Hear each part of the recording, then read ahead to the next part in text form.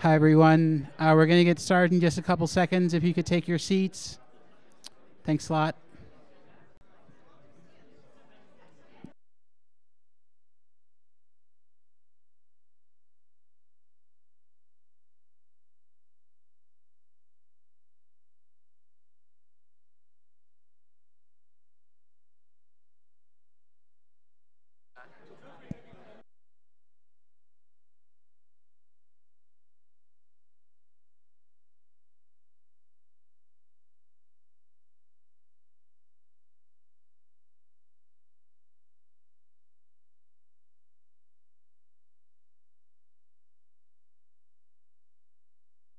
Do it.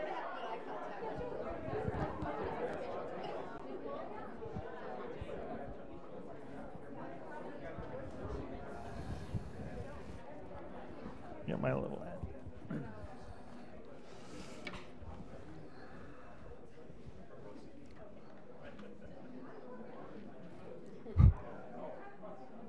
Well, good afternoon, everybody. Welcome to Under the Boughs. How many of you are under the boughs for the first time? Hey, good. Advertising.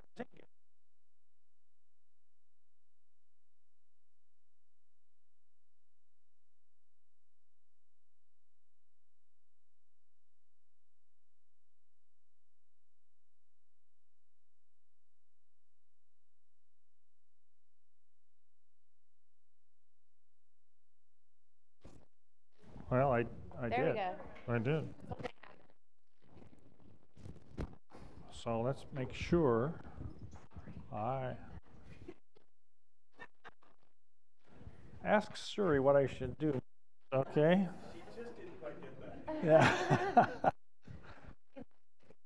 Thank you. So what we're out the that are driving change in healthcare really look at things through the innovators.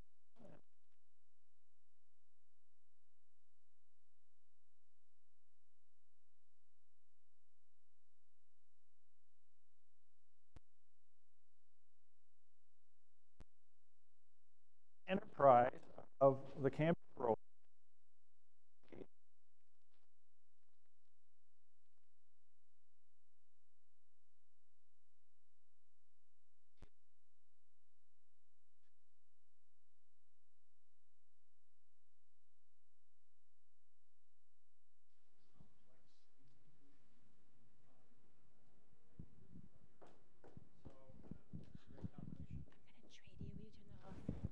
Uh-oh. All right.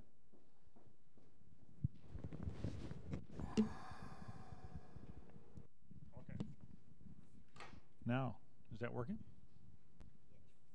Yeah? Okay. Pardon me while I adjust my electronics here. So it's a partnership of Cambia Grove and BioEngage, and we're trying to understand, to the extent that we can, the chaos that is commonly known as the healthcare system. And as somebody points out, it's far from a system. Might be an industry, but I don't know what it is.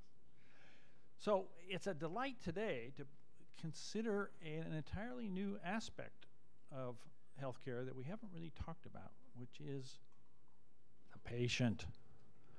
And what's going on with patients? Are there really patients? Should we call them consumers? How do we think about these people? And what's happening? What's driving the changes? And what do we foresee? So it's very exciting to have with us Wendy Sue Swanson from Seattle Children's. Other affiliations you can tell us about. You have a complicated portfolio. And Connie Phelps from Wildflower, which is headquartered in San Francisco. And these two women are at the frontier of dealing with, observing, and forecasting what's going on with patients in the world of healthcare. So welcome, you two. Thank you for being here. Maybe before we talk about the substance of all this, tell us a little bit about your professional path. How did you get to this point? Connie? Can you hear me okay? Okay. I was hoping you would start, Dr. Swanson, so your professional past is very deep and wide, but I can give you a little background on how I came to be here today and what my past experience is. I've worked in healthcare almost my whole career. For a good deal of that time, I was with GE Healthcare. We actually have an office over on 4th and Madison that I frequented quite a lot over the years. But my journey in healthcare as from the inside, mostly with GE Healthcare, but during the dot-com boom that happened in the early to mid-90s, I jumped out of healthcare and I jumped into technology, and I had a front row seat in San Francisco to some pretty incredible sites and experiences. So that really started my passion for technology, and I learned that I'm a much bigger geek than I ever thought I was on the technology side. So that changed things forever for me and really set me on a path to pursue how to leverage what I knew about technology and how to leverage what I knew about healthcare to complement each other, and how to solve problems with technology in healthcare. So after that, I really got interested in mobile health for a number of reasons, a number of personal reasons, and just it's a very obvious, I think, path to help solve some problems in healthcare if everyone's in. And I've worked on the mobile health side for a while, working for a company called Volt before that does mobile health solutions for inside hospitals and solves communication between providers and caregivers. And now for almost the past year, I've worked for Wildflower Health in San Francisco, and we're very consumer focused. I don't know if we're going to use that word or not, but we'll decide by the end of the night. But we're very focused on engaging people before they become patients, and influencing their care and influencing their decisions, and in fact raising the health literacy of the population at large just through mobile whenever we can. So it's a big task at hand, but we've been doing it since 2012, and I've been a part of it for the past year, and it's really taken off. So I'm happy to be here. Thank you. I'm happy to be here too. Thanks. So, we're all patients. It makes it really easy and levels this playing field in a conversation. And all of our personal experiences, I think, really drive us. I was a patient, had some serious experiences as a child, probably drove me. Then I was a teacher in Oakland, California. Then I went to medical school and studied bioethics. And it was that time that I really started to drill into the interesting space that I play in, which is ultimately what we used to call the doctor-patient relationship and what we now call the provider-patient or the patient-provider space or the care team-patient space. I do think of those, I believe that wellness is a part of healthcare. So I believe that if we're talking about wellness or we're talking about sickness, we're talking about the end user being a patient.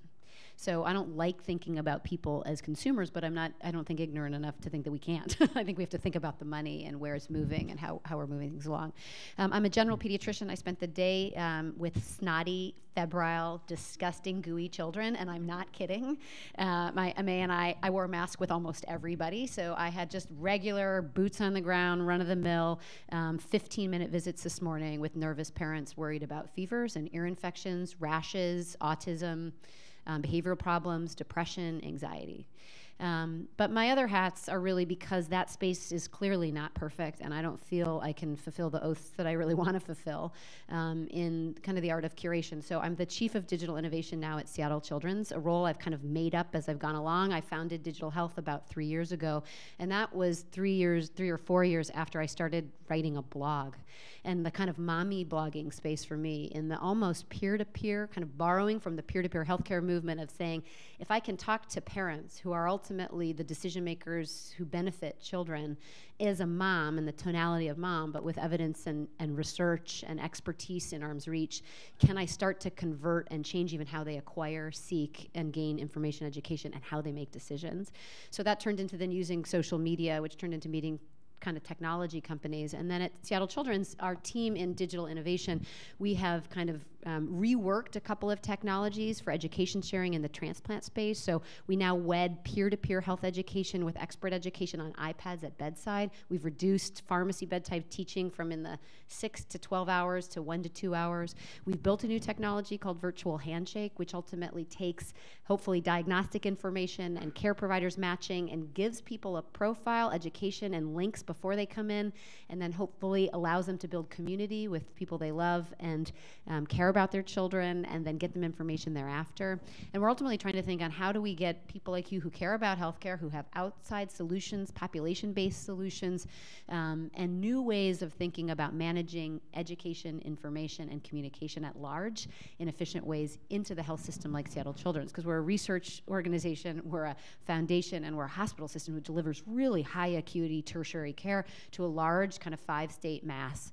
But we're really loping and learning how to use and do things differently in the current structure, which is ultimately, unless you're in front of us, unless we're doing procedural-based interventions, we're not able to pay for the lights. And we take care of anybody at Seattle Children's. So our foundation and the generous gifts from donors allow us to serve a really large Medicaid population where we don't always kind of make ends meet. So I also work for King 5 News, so I do health reporting for the population that way, and I do a lot of advising and speaking to health systems around the country on where are we going to go and how is this going to work, and how every solution that we talk about today, I think, has to be, of course, about patients and their families, the stakeholders in their lives who are often just as important as the individual patient. But how are we also thinking about the care team? Because as we all know, burnout rates are extremely high. People are not that happy. And if I had to go see snotty toddlers and worried parents every 15 minutes, 6 days a week, like most of my pediatric colleagues, I wouldn't be very happy either. So it's thinking on what I like to call dual centricity, not just patient-centeredness, but truly dual-centric solutions that ultimately take everyone into account and make sure that you are checking boxes for everybody with every trial or pilot or tech you're building. So let's pick up on this a little bit, because our struggle with vocabulary about what to call these people maybe highlights some of the other points each of you have made, which is can we think about this as the recipients of healthcare, that is patients and their advocates and their parents, or what that collection of people out there? Is it a mistake to think about these folks simply in terms of being recipients, but rather than being proactive managers of their own health? What do you call these people, and how do you think of them? It seems like maybe it's a little more variable than most of us would assume, and there perhaps is a danger, if I'm an innovator or anybody else, of thinking too narrowly about these folks. What's your experience? Well, I think they're really different. We have similarities as human beings in suffering when it comes to healthcare. I mean, I think we go to the doctor when we're in pain, or we go to the doctor when we're anxious about something. I mean, show me another reason why you go to the doctor. I think they both actually all comes down in like a plinko. I see it as like a plinko, and like in the end, it's one of those two reasons. So we're similar in that way, why we're drawn to healthcare because of desperation. But we're different in the sense of how active we want to be, how much paternalism we like and how much we don't. You know, I think we all push aside paternalism, saying it's wrong and bad, and yet there are times as a patient myself where someone will say, well, what do you want to do? And I'll say, like, that's why I'm here. It's to find out what you want to do, right? So, you know, there is an art and a way to say, who are you as a person?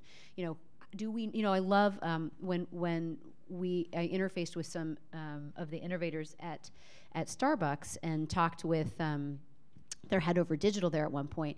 They were talking about kind of reforming the business at one point. And they said, you know, when they asked their customers, and those are true customers buying coffee and experiences, was that they were actually selling the start of a day, not selling a cup of coffee. And that when they learned, what did they want? Well, they wanted to be known. Right? You go into Starbucks, somebody looks at you in the eye, they write your name on the cup, they ask you if you like your product. If the product's not good, they say they're going to make it better for you.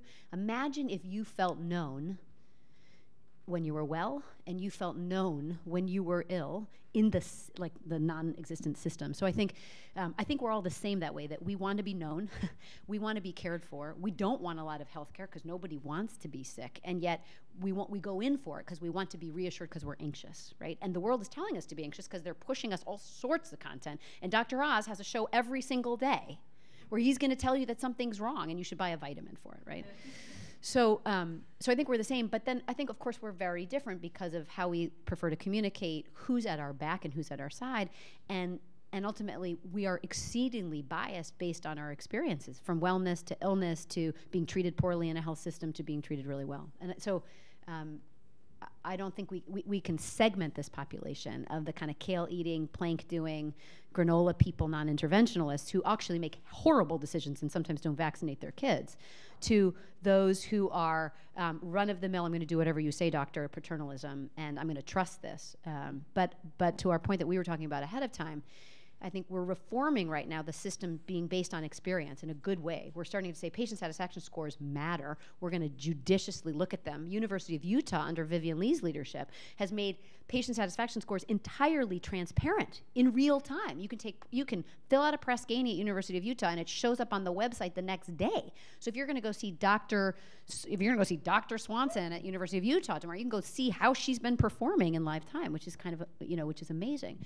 But there's an illusion that you're getting great quality healthcare when you're getting great quality service. And that's really tricky and really hard to serve, to let patients find each other and learn about experiences and go to the doctor that everybody loves. But sometimes they might be going to the doctor that everybody loves who isn't actually providing the highest quality care. And that's where the profound benefit of large academic health systems come in, where we say we're going to do randomized controlled trials and we're going to watch quality judiciously and very carefully, and we're going to study what works and what doesn't.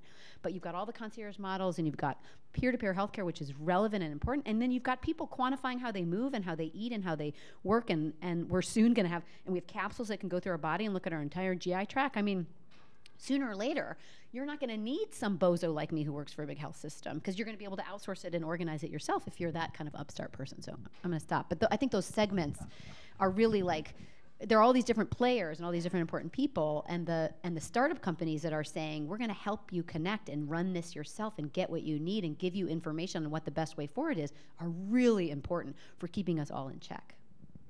Yeah, it's. I think you're echoing some of the experiences that we've had, and just to take it back a step and share my own perspective. When I joined Wildflower Health last year, and my CEO Leah Sparks used the term consumer a lot. To me, coming from a patient-centric world inside the hospitals and in healthcare, that didn't sound right to me. It didn't feel right to me. And yet, I have to say, now that I'm almost a year into the company, I get it. I understand it. And I think the thing is, and just a little bit on your point too, Dr. Swanson, is and I actually heard a recent lecture by the Chief Experience Officer at Cleveland Clinic, where she called this person engagement. Not consumer, not patient engagement, but person engagement, just acknowledging that we do need to reach these people before they become patients and help them become patients and help them make better decisions. And there's only so much we can do. We can't solve diabetes, we can't solve behavioral health, we can't solve cardiology and all these other segments all at once, but we have to do the best we can, and we have to start down the path and try to help with cost as we obviously trend toward value-based care. But the important thing is catch the consumer's attention early, get the consumer engaged in their own health care. Sometimes that takes an event, a compelling event, like a pregnancy, having a new child, maybe having an orthopedic surgery or cardiology, interventional cardiology event. So something like that can get someone into the healthcare system, but it's important to make sure that you create those relationships while they're still consumers, so that you can help guide their decisions and help keep them loyal to either you as a provider or you as a hospital or what have you. Just help keep them loyal and keep them engaged so that you can keep track of them long term. So I think that's pretty important.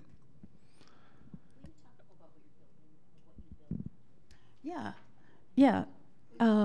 So the question was, can I talk a little bit about what we build? So what we have at Wildflower Health is a cloud-based engagement platform. So that engagement platform, initially a few years ago when we started the company in 2012, was very focused on women and women's health, and specifically maternity. And that's how we got started, and it was for very personal reasons for the co-founders of the company, including our current CEO, Leah. So that's why the company started. We created the solution to really guide women through their pregnancy, because she had a pregnancy where she's pretty tech savvy, and she was searching for some guidance and some help on her mobile device with her pregnancy, and she wasn't finding the right kind of engagement or the right kind of guidance. So that's why she started down the path. Now, flash forward to 2017, what we've seen is that experience that we have creating that journey with pregnancy applies to so many other areas of healthcare, including pediatrics, including cardiology, including behavioral health, potentially. So what we have to do is look at the opportunity in the market as we switch to value-based care and figure out, how can we address this $230 billion cardiology market, the $110 billion maternity market, and can we guide these people through their journeys and get them engaged in their care in a lasting way? And one of the things we're finding as we move forward is there's a big tie from maternity to pediatrics, obviously with conversion, for those patients. Once you have the child, we need to continue care and keep that person in the system and keep all that tracking on track with one single engagement platform. So that's what we have, and I hope that was clear. But basically, it's a hosted solution. It's a multi-tenant solution, so we can have various hospitals, various health plans, which we also have, and even employers. We have employers like Apple and IBM who use our solution with their employees. So basically, a cloud-based solution that to the consumer or the patient looks like an app. So I would wager that the innovators in the audience have the adoption curve going through their head at this point. Because you've just said that we've got everybody from the hyper-engaged, mobile-savvy, highly motivated and responsible types to those who just want to be paternalistic. And oh, by the way, my behavior in that regard changes depending on my diagnosis, right? And so from an innovator's perspective, you've got to say, well, how real is this? How fast is it going to change, et cetera? But I would think that the providers in the audience would be saying, how on earth am I going to get into this new world of provider-patient interaction with all that variability in terms of what the patients want and how they behave? So what's actually going on out there? How are providers responding to this new climate that you're describing? And how are they dealing with the legacy of all the traditional ways of not dealing with it, and with the heterogeneity of their patients? What are providers doing? Well, providers are doing what they've always done, right? Which is kind of stand on their feet in their knowledge of what they need to get done when they walk in the door of the exam room, and then accommodating based on who they think, how much they know about that person that's there, and adjusting to that, right? Adjusting the cadence of speech, adjusting the way that you educate based potentially on how you experience a family's level of understanding or where they're coming about that problem, et cetera. But I think ultimately providers are overwhelmed and desperate for better ways to do it, right? That they can get on an airplane and order some diapers, or one click away and order green kale juice to arrive at their door by 7 in the morning, set themselves an alarm, have Siri respond and dictate a note home, and then realize that to get a doctor's appointment, they have to call on a phone like I did yesterday, wait for someone at Harborview to call me back today, make an appointment that's a month out, right? Then call someone else and then go there, check in. Actually, today I was told, well, you haven't been seen by this surgeon for this amount of time, and you should call Regents to find out if you need a referral, because I don't know if you do. So now I just made an appointment. I have to wait for it. I had to call on the phone. I had to wait for a day to make that appointment. And now I have to call the back of my insurance card at Regents to find out then if I have to go bug my primary care doctor to send a referral so that I don't get dung for this surgical visit. That happened today to me as an informed consumer. And I, yesterday, ordered kale juice to arrive at my door on the airplane, and it arrived at my door at 7 in the morning. Right? So there's that incredible mismatch of saying, and then I went to clinic and saw like 17 snotty kids, right, in a regular way, in the way that like everything that is, and I wrote prescriptions through an electronic health record, and I copied these little things and I sent it down, right? So I think we're extremely frustrated that the tools just don't work that way. The electronic health record has not been designed, nor is it currently being modified, or is it motivated to be modified to make my experience more like going and buying stuff at Amazon, or going on my phone and pre-ordering my coffee so that when I walk by at the hospital, I can pick it up on the way to a meeting. Right? No one's designing it that way, because what the electronic health record has done is said, we're going to make sure that I documented what I saw with these snotty kids today, and I mean snotty in the snotty way. They were not snotty to me. They were very nice. And like I'm documenting that in the electronic health record, and I'm making sure that I've documented enough so that I can put a 99214 and an ICD-10 code attached to it, and my clinic will get paid. And we feel the pressure to make sure we're seeing a lot, to the point that my MA said to me today, you know, when you're here for 5 hours, we just have to make sure that you see at least 8 people. And my medical assistant today said, if you just see 8 people, we break even. And I was like, what? I mean, my medical assistant said that, right? So there's these pressures of like see, do, and then make sure that your receptionist is really nice to them, and the MA did everything they're supposed to do, and the patient got all their questions answered, so that they fill out their patient satisfaction score, that they're really happy, and then make sure that you document an electronic health record, make sure you match the ICD-10 code appropriately, do and fill out an after-visit summary, make sure you print it so you get qualified for meaningful use, and then make sure you keep in touch with your MA, who just said, Dr. Swanson, make sure you see more, because if we don't see this many, you're not going to get paid. So I think we feel really overwhelmed that the tools don't work. But that happened today, right? Like, and as a consumer of healthcare and as a provider of healthcare, I was like, this is absurd, right? So I think, you know, as we define these things more and more, as we've piloted, like a couple of folks of my team are here, and as we've piloted these new little builds that we've made where we're trying to be patient-centered, where we're trying to bring, we're also using a disease-specific community peer-to-peer healthcare where we're not even going in, we're just introducing it to patients and families right now at Children's.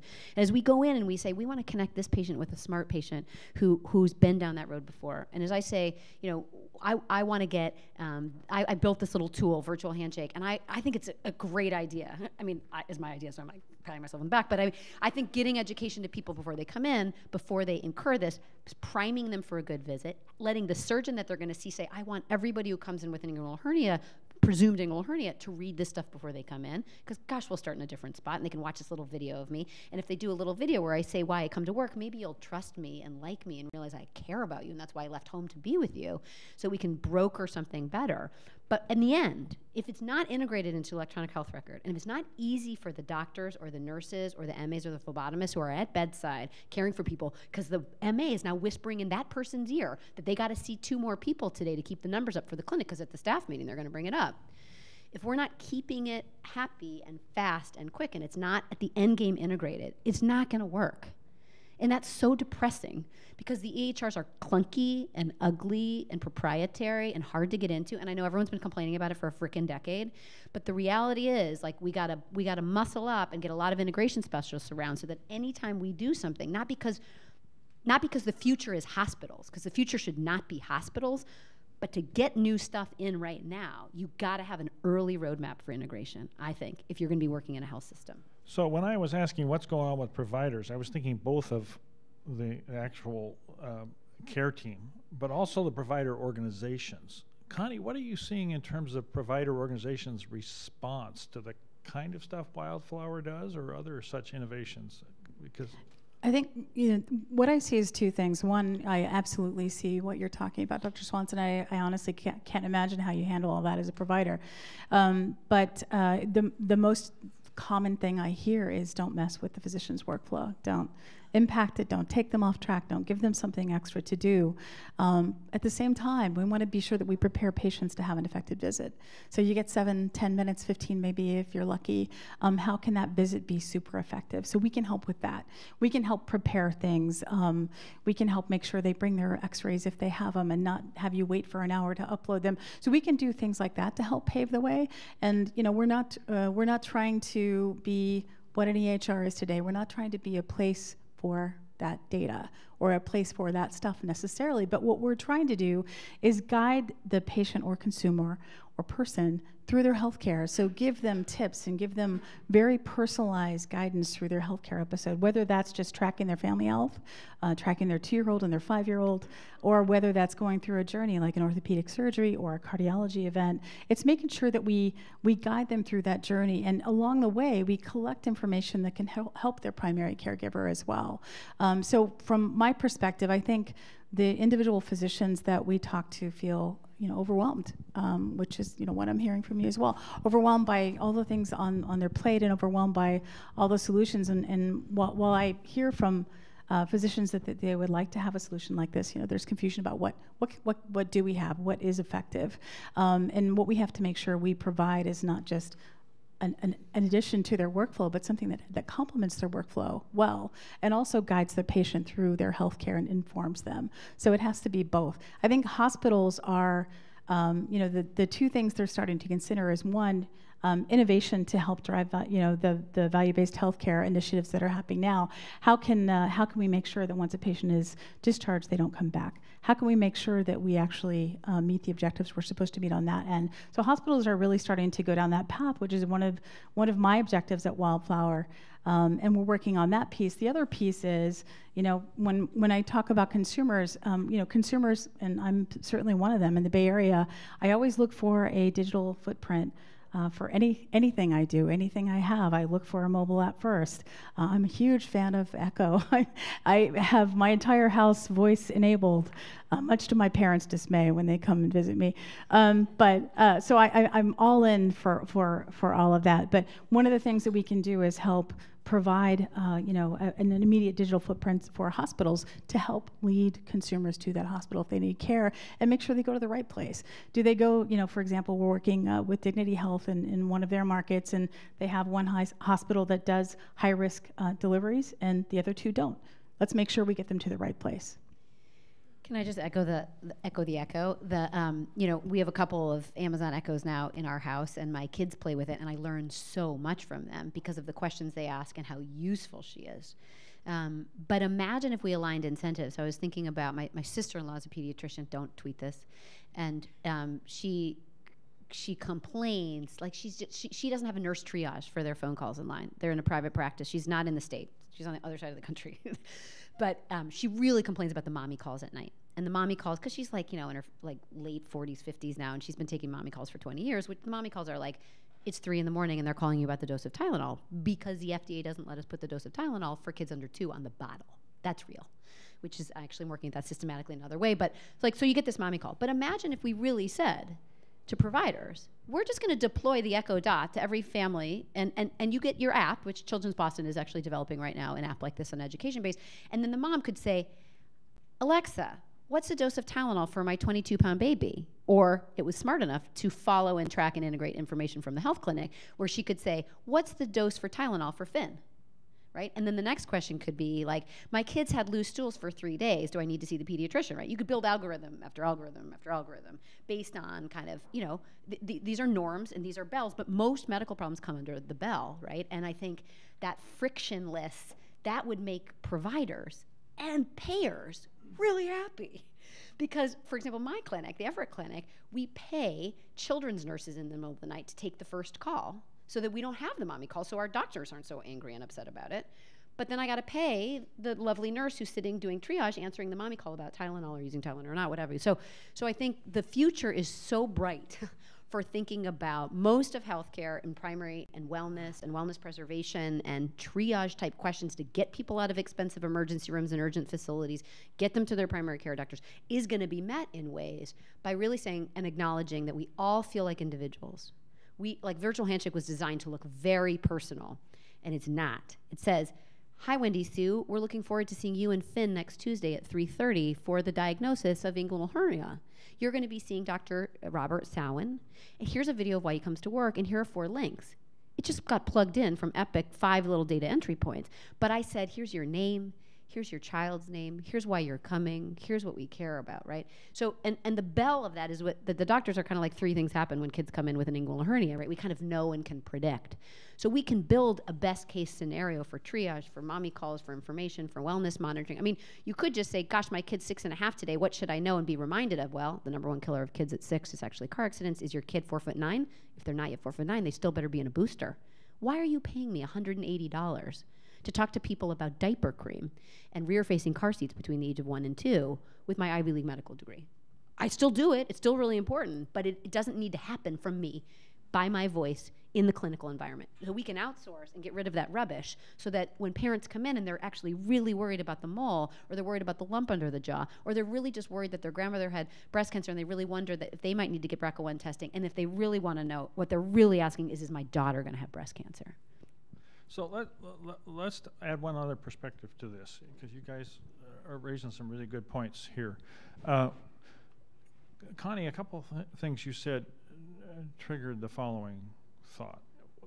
Healthcare is not what it needs to be in terms of its fractured nature, its difficulty of dealing with it, and its incompleteness, and all that stuff.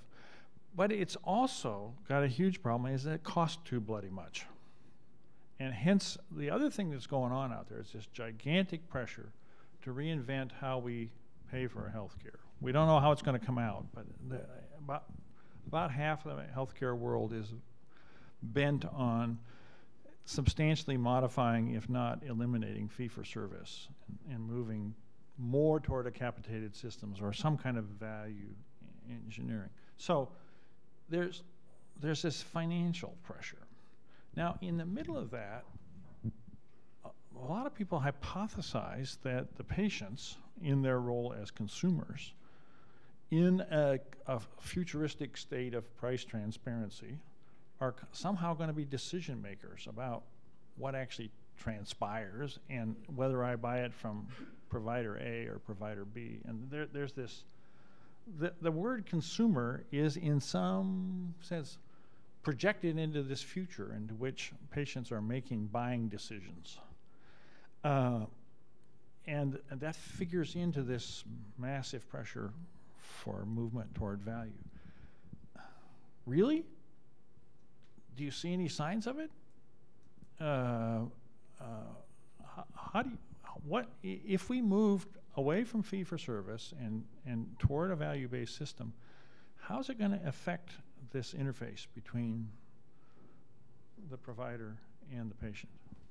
Well, I think, I mean, from a cost perspective, there's, your average consumer just doesn't understand that piece of it, but yet they know their deductible is high and, there's a lot of out-of-pocket, and that's where the transparency comes in. But what we see moreover from a consumer level and from a, I think, current state level is there's always someone making healthcare decisions in your home, and we call it, some of our clients call it the chief health officer of the home. There's always someone making those decisions. So in every industry, for example, for a family of 5, the mother or whoever the chief health officer of the home is might choose the family car, might choose the the family cable provider or what have you, might make those decisions, and they have even more of an influence on the healthcare side. So that mom or dad or whoever that chief health officer of the home is going to make that decision, is going to do that research, is going to choose the care for themselves and their family. There's always another team member or partner or someone involved. So it's really important from our perspective that we serve the needs of that person. So we need to make sure that we provide an overview for the entire family, for example. We need to make sure that we provide that daily guidance, not just a place to find information, but those reminders every day throughout their healthcare. And we also need to make our content shareable for your partner and your family, shareable for a caregiver, as I have been in my family on several occasions. I have often, I've been in, my family lives 2,000 miles away.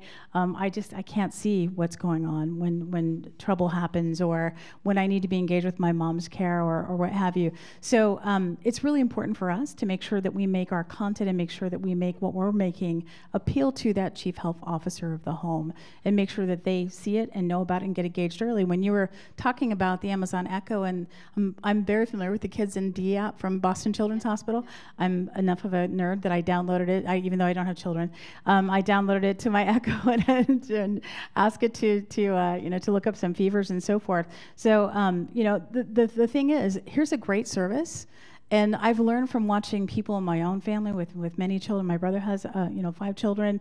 I've learned from watching them that the voice activation, there's something to that, right? Even with your arms full of children and bottles and so forth, it's nice just to be able to voice activate some things.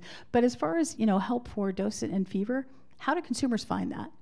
How do consumers find that? So that it's things like that we're trying to help with. So when consumers at any of our hospital clients or with some of our, we work with payers like Cigna and United and so forth, when any of those consumers are searching for help, we'd like to drive them to resources like that, because otherwise, how are they going to find them?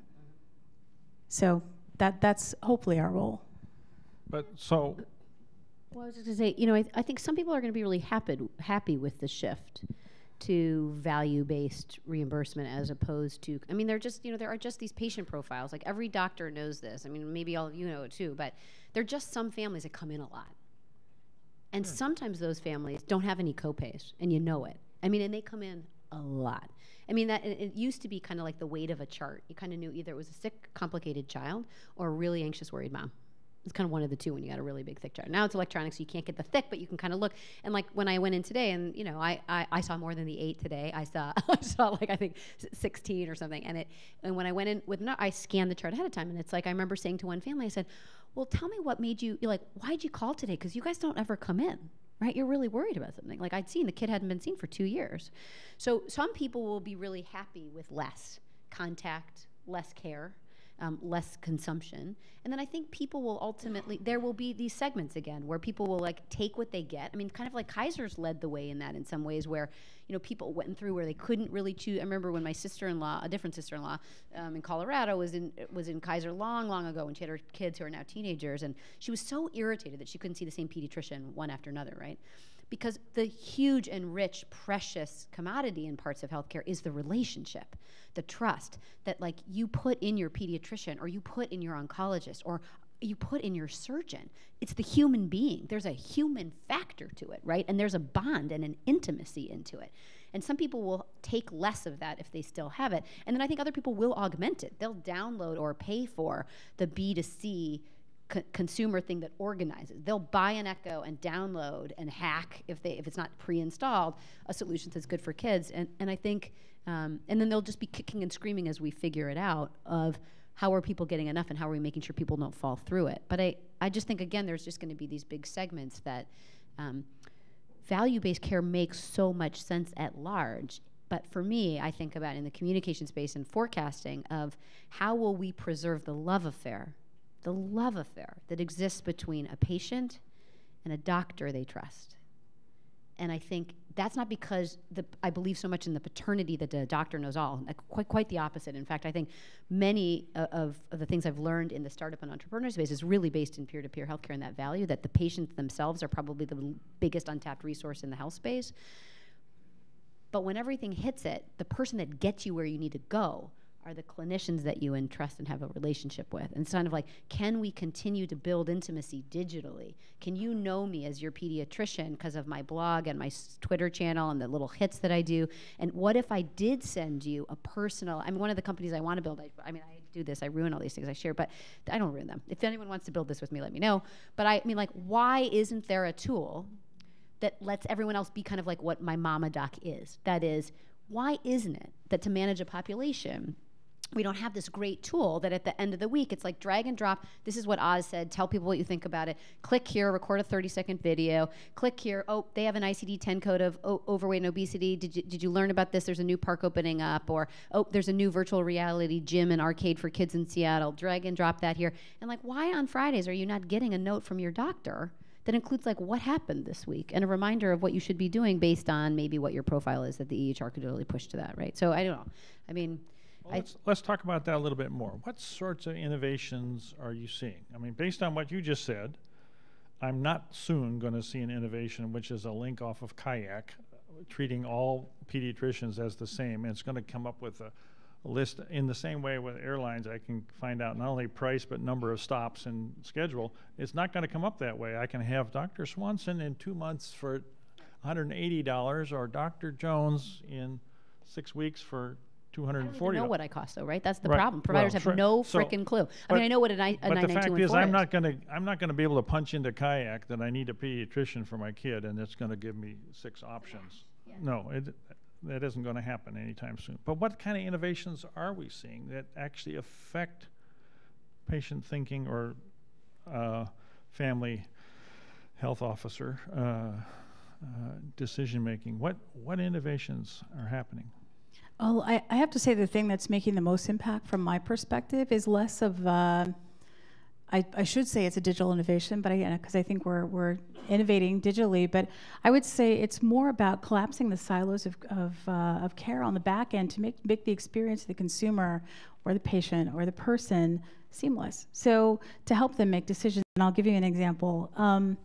One of our clients is Apple in Cupertino, and they have actually deployed our pregnancy app, which is called Due Date Plus, for their employees. So their employees go to the iTunes store, their own personal iTunes store, not the one that you and I use. But their employees will go download the app, and from that app, we actually can can display to them their benefits through United Health, for example.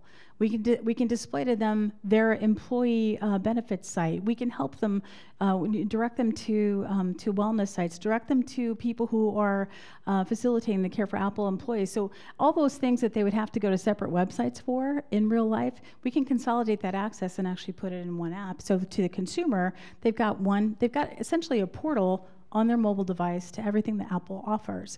So the innovation for me is really making sure that whatever solution we deliver, we're very thoughtful about including, it's just not gonna succeed without provider support.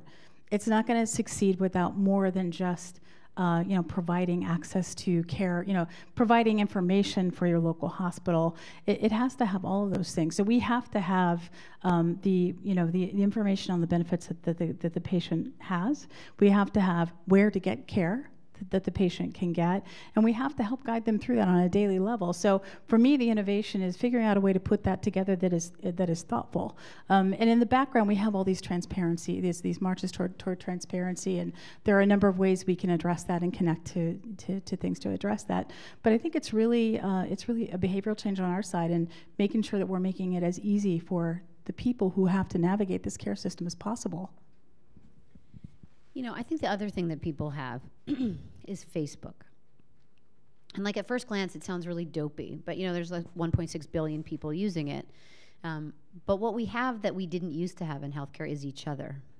And that means you can get in your Facebook group on Clubfoot, and you can learn that the prosthetic that you just got prescribed is 1/3 the cost if you buy it a different way than the system actually told you to do it. You can find out and vet who your doctor is through all the different ways that we can do that online. And not to dope this down, but ultimately these patients like me, Cure Together, Smart Patients, care hubs, all these different social networking, community building, peer-to-peer sites are just revolutionizing how we make decisions. So we have each other because we can talk to cousin Judy on Facebook too. We have 23andMe where I can find lost relatives, maybe even get an understanding that I might be learning, right, that I'm predisposed to be more hypercoagulable in a different situation. But I mean, we're just starting to find each other, people who are like us, people who are related to us. And we can then get to the information that we couldn't get. And I think profoundly that's changing it. And people feel guilty. Every day I'm in clinic, people say, I'm so sorry I looked it up, or I saw this on the internet, right? There's still this like, I'm not supposed to do that. And they are doing that. And people are coaching them systematically like you are.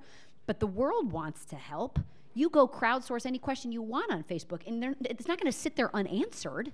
If you say, I broke my toe 14 times, what's wrong? And you put a picture up, somebody's going to say something. They may not be right. But I mean, I think the Pew data, this is 2013 data, but ultimately that, 1/3 of Americans go online and self-diagnose. If you're college educated, 55% of people go online and self-diagnose. And 40% of the time, you're right. Like, you're not doing such a bad 4 out of 10 without a medical degree is pretty stinking good. And that's 2013 data. Like, I think it's better now, right? And if you can get them to the, Kids MD app, and you can get them the right resource on healthychildren.org, which I look at this in PedsVent, that's the American Academy's website, and I can curate the right information for somebody. We've got each other, we've got education, I've got data, and I've got an idea. The partnership that Mayo Clinic made, genius Mayo Clinic in 1995 launched mayoclinic.com. They were the first ones in the game, and they built a brand. And then they've built the #1 U.S. News and World ranking hospital in this country.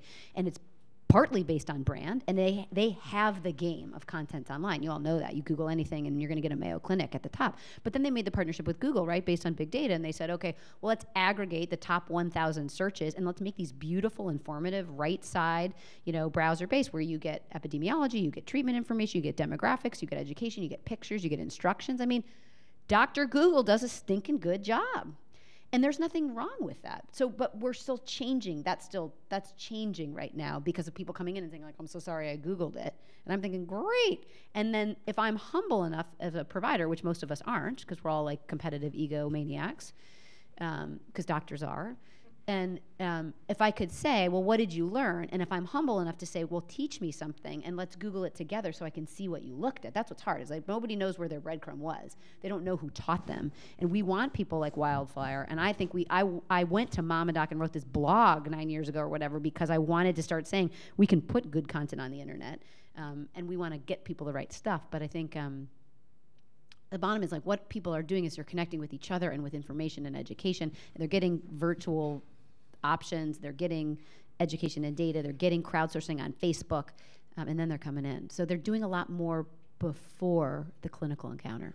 So let's talk about the impact of this kind of thing on the way provider organizations think and the potential power to actually drive change. And those of us coming from the innovator space tend to think, well, the way to drive change in healthcare is to empower the consumer, give them good tools, and let them drive transformation, right? Well, really? Really? Is that, do you see or do you predict changes of provider organization behavior based on these early adopter patterns that you're seeing among patients?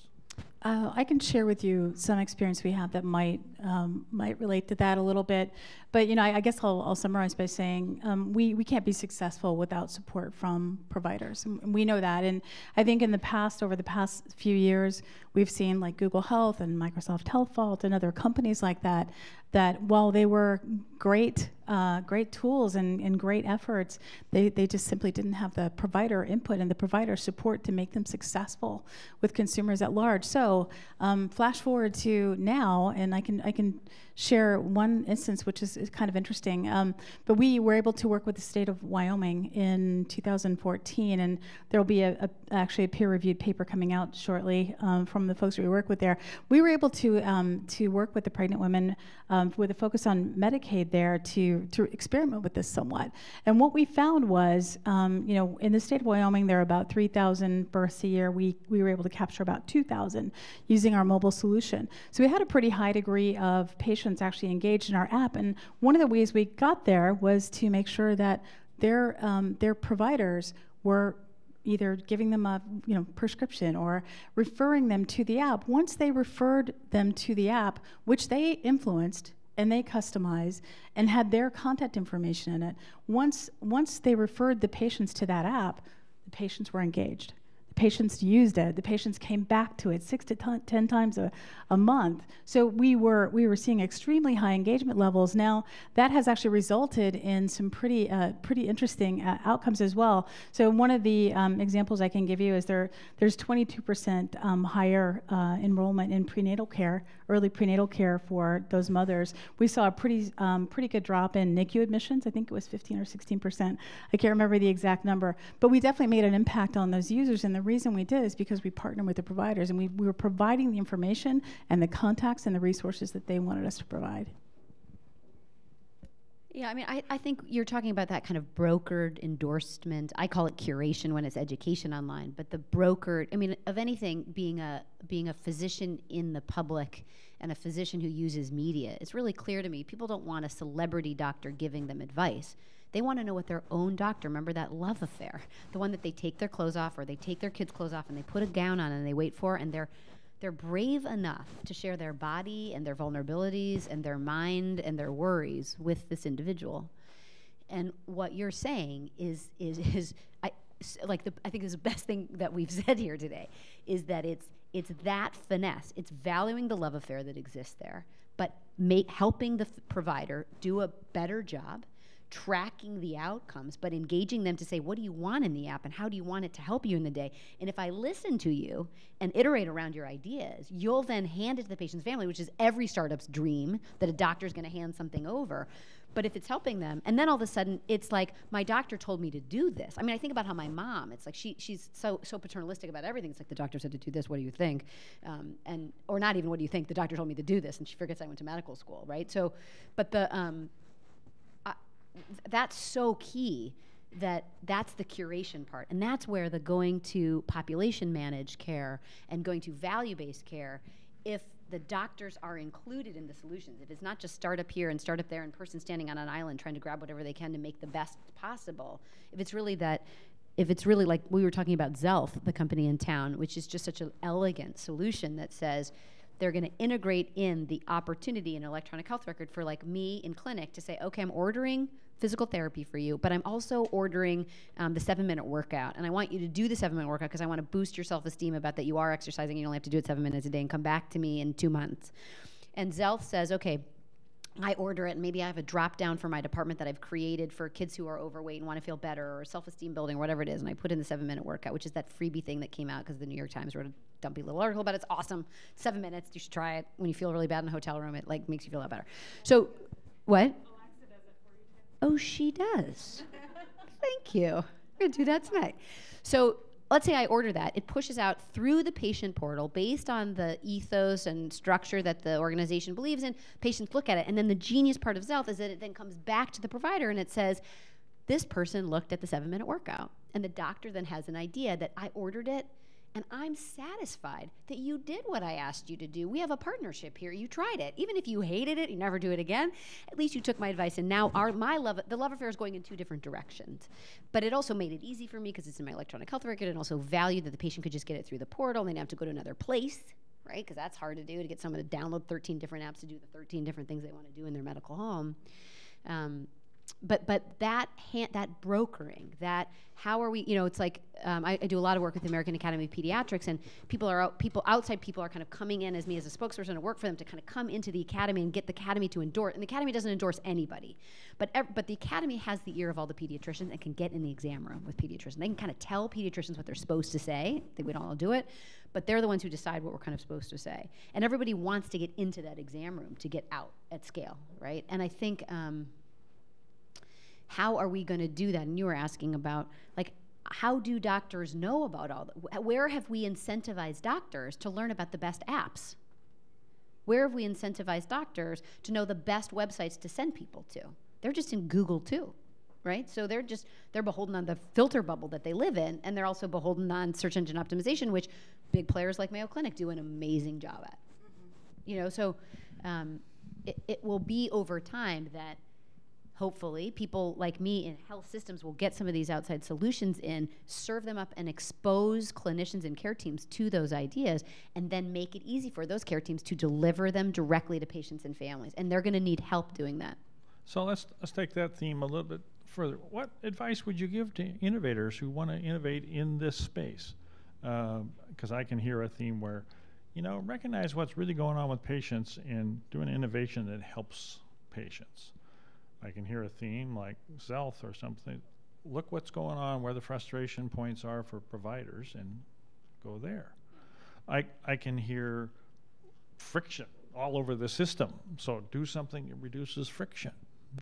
I can hear lots of pressure to move toward value.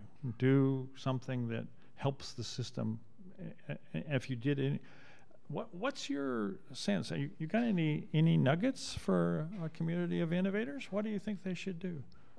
Well, I can say one of the things that we've seen and certainly heard a demand for is, and I may have mentioned a little bit early, is as you're thinking about this space, I think it's important that when the patient starts this journey with you, we're talking about trust and relationship building, and that's definitely what we're trying to do too, is create those loyal relationships, create that trust so that the patient is taking your advice. And of course, we're reporting back just like you described. So our health plans are getting member level data. Our hospitals are getting data of everyone who downloads and what they're looking at and so forth. And our employers are getting employee level data so they can take action if someone's in trouble. If someone asks a question during their pregnancy that indicates they need help, they can take action to do that. I forgot where I was going, and it was a really good point, Lee. Innovate. So I was just going to say, from an innovation perspective, we've also seen a trend toward, as you mentioned too, the concierge level care, kind of guiding the journeys. So, guiding a journey through pregnancy or oncology or whatever state, and that can be with people, or that can be with technology or what have you. But I think the one thing that we're learning is once you embark down that path, there shouldn't be an endpoint. You should continue to help that consumer or that patient, or however that care transformation has happened. You should continue to be there during that journey. But also at the same time, we can't boil the ocean. We can't solve we can't solve diabetes and behavioral health and all these things at the same time, but we do have to pick the high impact things to address and the things where we feel like our expertise can really lend itself to providing a solution and go down that path. But at the same time, we have to stay there for people. Once we create these relationships, we have to keep those things going. Well, I think as you innovate, my hope would be that you're thinking about whatever you're doing and why. I mean, I feel like in the entrepreneurial space a lot, when you meet founders and those with these ideas, they come about it typically from like a personal story. Like they've seen something happen in their family or to themselves, and then that gets them motivated to solve the problem because of the anguish that they experienced. But my hope would be continuing to think as you evolve it, because, to your point, like by the time it's mature, 8 to 10 years from now, the system's going to be totally different. The payment's going to be totally different. The incentives are going to be aligned or maligned in different ways. And so it's thinking on, also, how are you, as best you can, getting to the provider, I mean, as like a voice of providers right now, asking them what work you can do for them. Like, what box can you check that makes their life kind of miserable? What takes them away from their purpose and their passion? And when you figure that out and build that in where it's of value to your end user, which is typically the patient and family probably, if you're building for consumers or patients, that you're really fastidiously keeping something on the whiteboard that says this is going to check this box for the system or the doctor. But if you're checking a box for the doctor or the nurse practitioner or the MA, that's a big deal. I mean, and keeping that as some part of your true north will, I think, keep you in the system, keep you possible, and kind of feed and grow and fertilize the opportunity that amid the changes of ACA repeal that didn't happen, or the changes of payment reform that'll come, and the population managed and value-based care, that the physician experience, or provider experience will continue to be equally important for sustaining models, in that, like, if we're going to design something that echoes solving for us in our kitchens at low cost, hopefully, that maybe a system is paying for because it's expeditious, you still have to let the doctors know all the work you did for them. You're going to have to remind them. Like, it's like you want me, if we deployed 100 Amazon, I mean, well, that's a good idea. If we deployed 100 dots to 100 families, that after 3 months, I'd love to know what they didn't do or how many pings they did, so that I was reminded how much fewer nursing calls my nurses got, and how much more than underburdened they felt, and what the cost of that really was. So I don't know. That was just a thought on that. And I think you just have to be so brave. People are just going to say no, and they're going to say no, and they're not going to move the money the right way, and the hospital that you ask isn't going to work. You're just going to have to keep being brave and bold.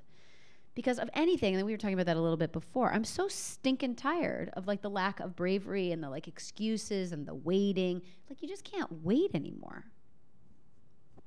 Well, but it still takes a lot of persistence. I agree. It's exhausting, but it. Well, speaking of exhausted, we've got you're still awake. Let's give you a chance to ask some questions out there. Do we have a handheld that we can pass around, David? Okay. Yeah, and if you can give me an opportunity to come and give you the mic, that way the people on the live stream will be able to hear you. Yeah, that would be very helpful. Right there, the man in white. Hi, so I want to preface this by saying that my wife works for the Alexa team just up the road, and I've been texting her this whole time about how much you've been talking about it. She's absolutely loving it. A couple people reached out for me today, and I said, you should come to this panel because I might mention it. Little did I know I was going to spend half the time talking about it. Sorry. But I am curious about a huge elephant in the room that never really seemed to come up, and that's the issue of privacy. So if everybody's already forgotten, last week our federal government loosened the restrictions on privacy for internet data, and I'm sure if I say the word HIPAA, there's a bunch of people that are probably grabbing their chest and feeling a lot of anxiety. And me personally, coming from the legal community, I can say that HIPAA is only the beginning, and that we are going to eventually move to much tighter restrictions on privacy. And so I'm hoping if you could just kind of just discuss that or give your opinions, both Dr. Swanson and Ms. Phelps. And I also want to point out a really a good example. I have a friend down in California who is working with Google, and they are using Google Analytics to predict sorry, I'm totally lost my train of thought there. They're epidemics. And their initial results are alarmingly accurate, precise, and in real time. They can predict flu, they can predict all sorts of diseases, and it's really both incredible but also very scary just knowing how much data is truly out there.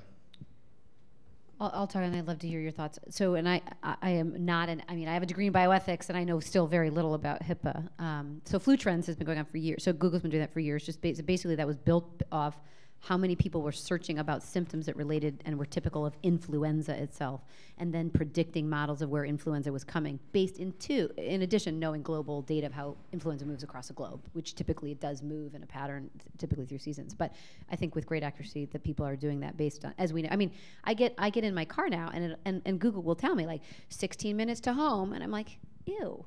Like, how do you know where I'm going, right? Or 23 minutes to clinic, because it's Tuesday, and they know I'm driving up there. So it's creepy and eepy and, like, slimy and weird, and yet kind of helpful. I'm like, sweet, I'm not going to be late. This is like Lake Wobegon, where you never use your turn signals because everybody knows where you're going anywhere. Yeah. Thank you. I'm a Minnesotan, so thank you for that. Yeah. Former Minnesota, a recovering and happy Minnesotan. So I think a couple of things about that. I think we all live on a spectrum of what we're comfortable with privacy. I mean, you can use a simple example of like me as a very public physician. I'll go talk to physicians, and people are like, I'm not going to share anything about my life in the public.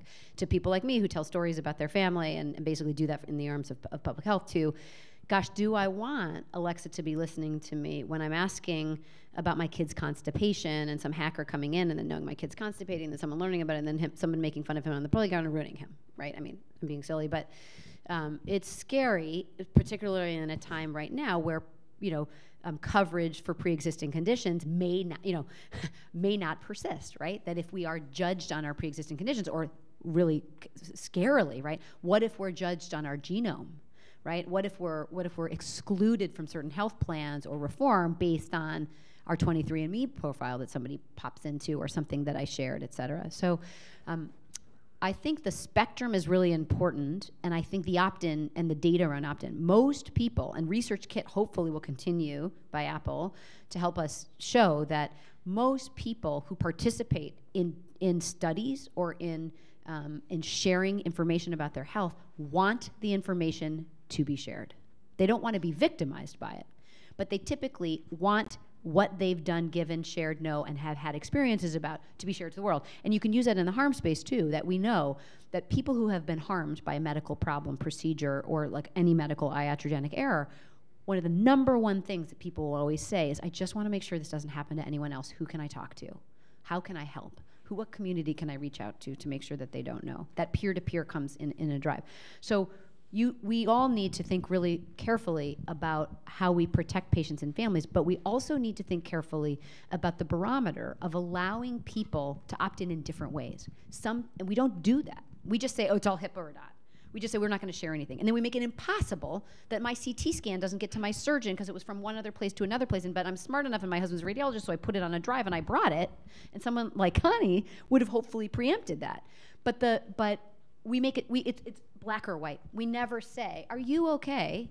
I mean, we sign paperwork and we do all that, but the systems aren't developed based on kind of who you are. And like who you are on a privacy standpoint, like today, might be really different than you are 10 years from now, et cetera. So I think as we build solutions, we need to arm up and lawyer up so we understand how we're fiercely protecting patient and family privacy. But I also think we should let people be able to bring the curtains down when they want to, and we don't do that. Well, I'll just add that, I think it's a great question, because it's certainly something that we wake up every morning thinking about from our perspective at Wildflower. And, fortunately or unfortunately, we started out the hard way. We started out working with health plans. So we were scrutinized, and our standards are extremely high for privacy, and we obviously have a HIPAA compliant platform. But you're right, we have to share certain data in order for a person to get a personalized experience, we have to know some data. So we try to be thoughtful about what we ask and thoughtful about what we share within our app, like location services and things like that.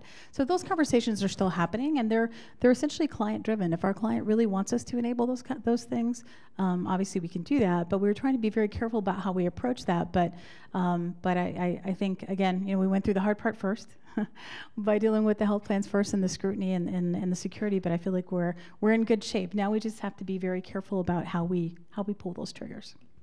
And I think I kind of avoided your question. I mean, I just to be honest, I mean, I think it's super hard and super dangerous, and yet most people, to get healthier or better, will risk it.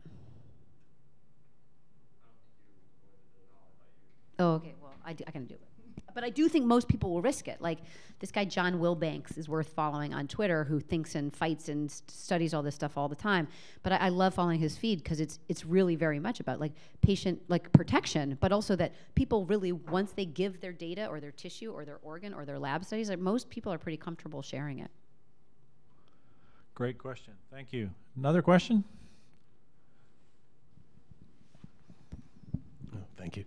David Norris with Precision Methodologies, a scientific and statistical consultancy. So, Dr. Swanson, you described very eloquently the predicament of the providers who are sort of being eaten by this fire-breathing dragon of billing and EHR, and also the courage of patients. And the need for courage on the other side. There are a lot of doctors who, many doctors have slain that dragon with this concept of direct primary care. And I wonder, has that concept made any inroads in pediatrics? And what do you think, and Connie, if you're familiar with this as well, what do you think that tells us about the heading of the talk today, the patient as consumer? Will you define direct primary care so I know exactly what you're talking about? Oh, yeah, sure. So I thought it might be more well known. So physicians will decide to abandon billing. Often this enables them to abandon the EHR, which is, as we know, a billing machine, right? And it serves those prerogatives first, and not the prerogatives either of the patient or of the physician. And to receive direct payments from patients, and there would be the connection with the concept of patient as consumer. So I gather it's not made very No. Yeah, I just needed you to define it. So, yeah. I mean, I look at those in those I kind of bucket those in concierge models. I mean, in the just getting rid of the pain and saying, I'm just going to be at your beck and call. So a colleague of mine runs a group in the San Francisco area and in Hollywood to very, very wealthy individuals and literally part of their premise is like, the phone will never go unanswered. 24/7. The doctor's phone will never go. Your doctor will always answer. It doesn't matter if he's hiking in the Sierras or if he's at dinner with his family. He's never going to let a phone go unanswered, which actually, again, I think is the illusion that that's better healthcare.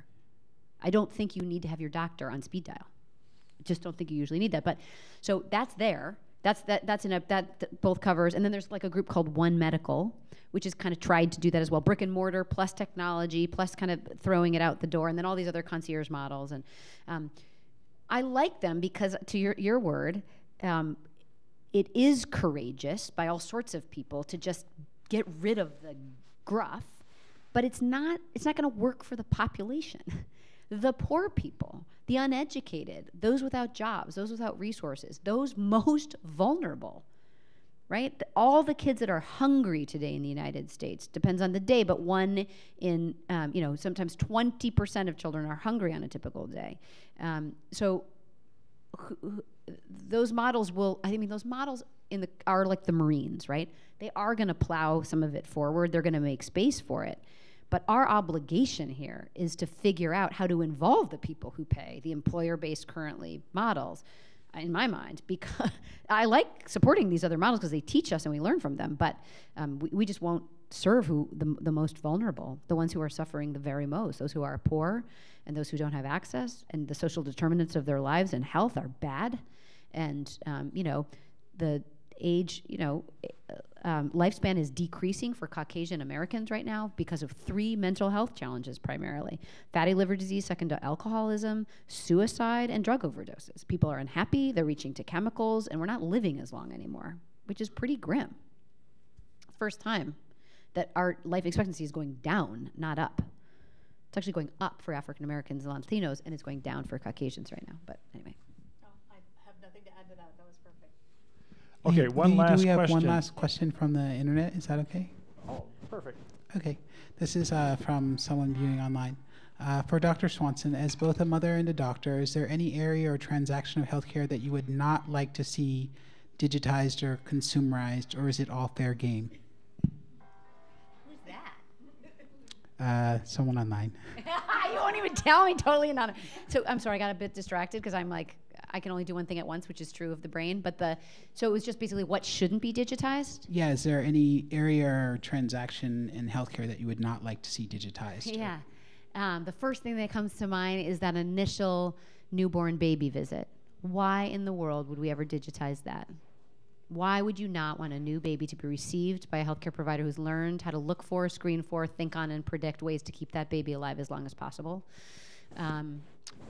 We should always offer I love Abraham Verghese, who's a physician at Stanford, wrote Cutting for Stone, but one of his things is he had this term, it was like in Time magazine, I don't know, a few years ago, he called it like the eye patient. Everything was digitized, and he's like the old voice of physical exam, right? There's just sometimes something that you can't replace, which is I just need this doctor to look at this rash and tell me that it looks okay. And I may do that through an app, but I might want a human being in the room to just, with their entire body, reassure me of anything I've been learning in my life the last few years is that digital channels are thready and thin. They will never replace the human endeavors that occur when I come to Connie with a problem where I'm worried and I'm not sleeping about it, or I really care about it, on behalf of a loved one or myself. And she looks at me and she shows me that she's listening. She demonstrates empathy, integrity, and honesty, and then she renders an opinion based on her expertise. How in the world are we going to digitize all of medicine? We're just not. And when people always worry that everyone's going to call Dr. Google an emergency, it's obviously very clear. In emergency, people call human beings for help, which is why every doctor has job security. It's not like doctors are going to go away. Like people worry that this is all, or nurses, they have job security. What nurses do at bedside to educate and heal and support and cure, like that's not going to go away. So I think actually the hands-on matters and physical exam matters at particular times of worry and anxiety, and I would suggest birth. And maybe even when somebody wants someone in a medical profession present at death. But there's all the other things that human beings will so efficiently surpass in person sometimes, what you could maybe do in 4 video visits, that leave somebody kind of biting their lip. So I believe that we will digitize redundancy and waste, and we will make space for that, the kind of intimate bond when human beings reach out for help. And if Watson can wheel into the room and help me do a much better job at creating a differential diagnosis, so when I see the rash and I say, oh, it's just scabies, and it's actually, I don't know, something that I don't even know, and actually Watson tells me that, hallelujah. Because I think the patient still wants me to tell them about whatever it is, and me not be wrong that it's scabies because of my bad training or my misinformation or my not asking the right questions. So that's my answer to the anonymous online individual. Thank you very much. I don't believe in physicians being online anonymously either, sorry. I don't. But patients can. Fine. There's a lot of room for digital augmentation of healthcare. Our track record so far isn't that great, right? EHR, that must stand for something besides electronic health records. I'm sure there's a nasty, right, something like that.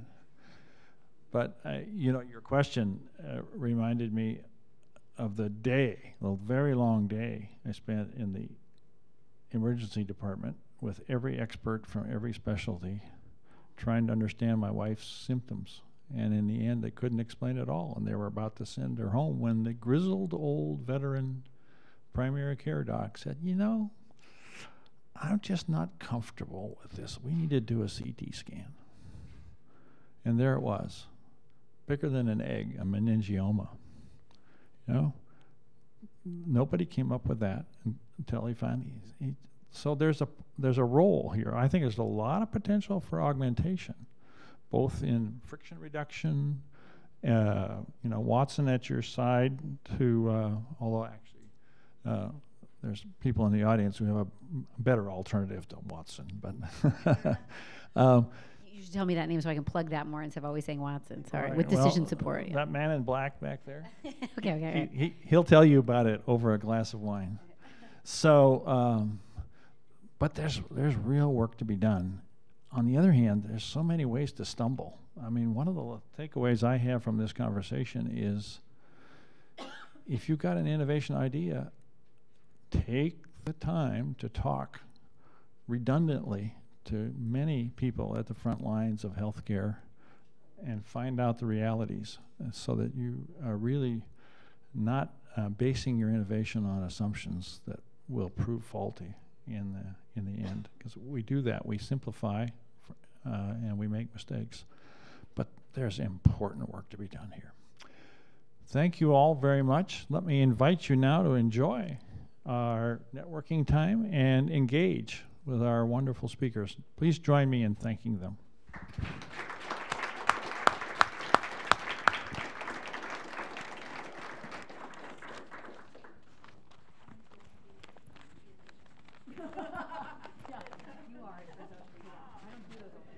Just like stick with the little snotty, disgusting people that I saw today. Oh my God, they were just all so goofy today.